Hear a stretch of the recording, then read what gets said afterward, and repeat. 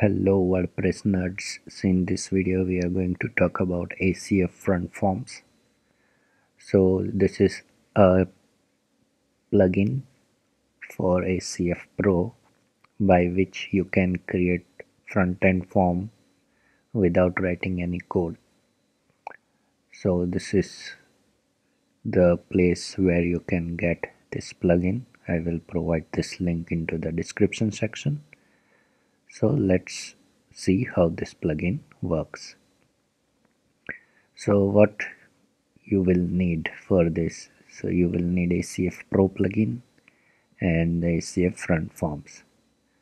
So here on my local site I have already installed these plugins, ACF Pro plugin and ACF Front Form. So what we gonna do is we have to create a field group for any post type. So for example, I have created field group for posts, which is this. So I have added couple of fields into this field group, and location I have selected as post type post. So this is the most important part. So whatever post type you select over here, front form will be created for that particular post type only. And make sure you add only one post type over here. Now after creating a field group, you don't need to add title and content field into this field group. It will be asked when you put that block. So first of all, let's create a page.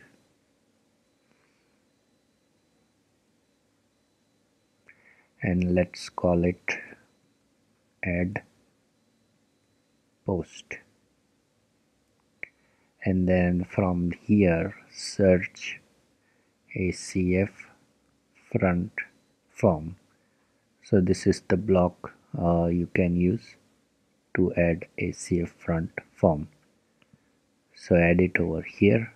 Once you add it, you will see some options over here. So select that field group. So as we have only one field group for post type, select that. Set some values based on your requirement. I'm gonna enable post title and post content.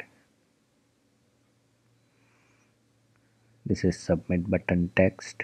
Whatever you want to add over here, I'll keep this default. Label you can set, label position, instruction placement, everything you can set based on your requirement. Once you set this, publish it. So now your form is ready. Let's visit the page, and as you can see, your front form is ready. So let's try to add a post, and by default its status will be draft. So let's try to add ACF Front Form entry.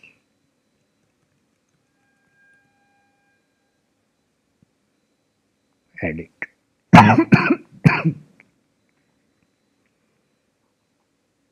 So as you can see, post updated, which is set over here.